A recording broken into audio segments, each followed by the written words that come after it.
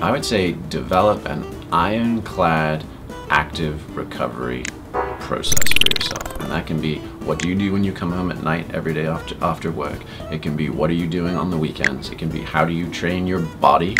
It can be a mindfulness practice. It can be going outside in nature. It can be spending time with family. But the things, because, you know, it's that old Rudyard Kipling thing, when you can keep your head when those about you are losing theirs, right? There are going to be times in leadership you don't get work-life balance, right? There's a quarter coming, there's a competition coming, there's the capital raise, there's whatever it is, and you're going to have to burn the candle. And the only way to be able to do that and not crack, right, and stop making bad choices, is to have a place where you can go, a sanctuary in your body, in your mind, in your movement, in your family, in your faith, right, that keeps you rock solid and lets you replenish as quickly as possible to get back into the fight that you may not have full control over.